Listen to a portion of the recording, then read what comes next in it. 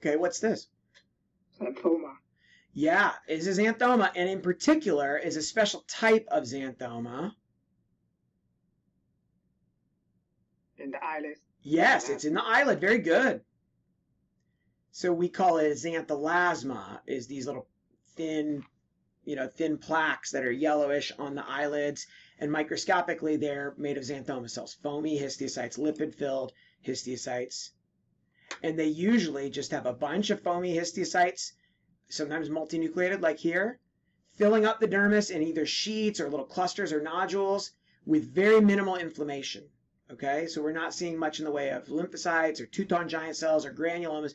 We're just seeing the foamy histiocytes. Oh, I lied. Look, there's a little granuloma there. But in any case, it tends to be mostly foam and very little of other cell types, which is how you can help sort it out from other things like xanthogranuloma or other processes, okay? And how can we tell that we're in the eyelid even without being told? Well, number one, we've got skeletal muscle here. How do I know it's skeletal muscle? Well, one, you can see striations if you've got a longitudinal section, but if you've got a cross section of it, look where the nuclei are. They're on the outside of each individual fiber. Remember, multiple peripheral nuclei around a fiber, that's what skeletal muscle does. And then you get, if you look closer, you can see striations sometimes. It's also a little different color. I feel like skeletal muscle is more bright red. See, it's hard. I don't really see good striations here because, oh, wait, there they are. You got to be cut in the right plane of section. This one has it, but the rest don't.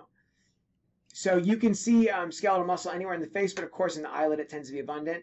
The other thing I'll tell you that eyelid skin, at least in adults, when I see it biopsied, almost always has is pigment incontinence. Melanin pigment dropout is like a normal feature of eyelid skin. At least it's common enough that it is like essentially within the normal range for at least adults. I kind of wonder if that's why people get dark circles under their eye is because of pigment incontinence. I do not have proof for that. But it is so reliable that if I see skeletal muscle, loose edematous dermis, some kind of stellate multinucleated cells in the dermis, see like right here, these little cells.